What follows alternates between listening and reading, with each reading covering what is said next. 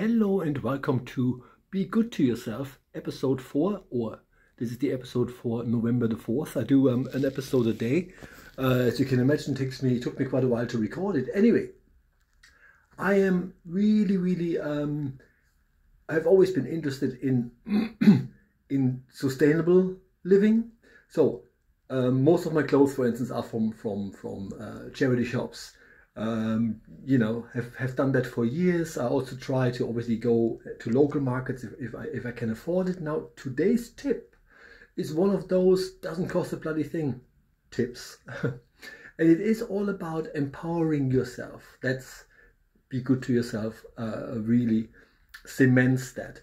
And so one thing that we all could be doing, let me just turn the camera over, is literally revisiting something that already brought you joy. And today books.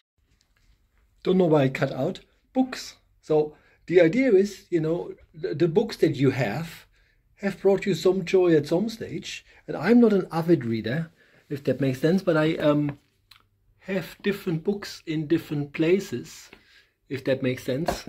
And I also, you know, like I said, I do not own a lot of books, but I even have a magazine on Prince. They don't make artists like him anymore. How amazing. So I will take that magazine. I think I bought this at some train station or something when I went on a trip many moons ago. So point is, it doesn't have to cost anything. And to be fair, you know, sometimes, you know, people buy books, get books for Christmas, get them as gifts. And some people just love the physicality of books, right? This is the 21st century. I have never in my life read a Kindle book, simply because I do not like screens all that much. And I think it's also because I do create a lot of content for this very channel. So I am filming a lot. I'm involved with cameras and technology maybe way more often than I want to, or should at least. I have no idea what's going on with my camera today. It's just keeps stopping numerous times. In any case, I just want to say, obviously I do a lot of do a lot of recordings, a lot of videos, and so I try to stay away from technology whenever I get a chance. And so my idea for today is, for you beautiful people, is why don't you reread a book? Because it already brought you joy once, I would imagine.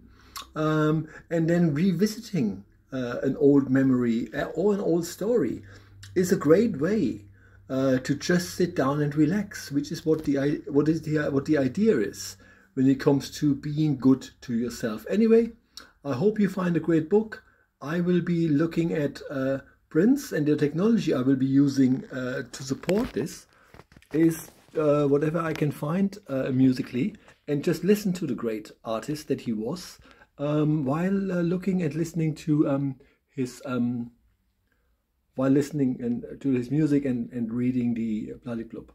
Anyway, yeah, don't mind me. See you tomorrow.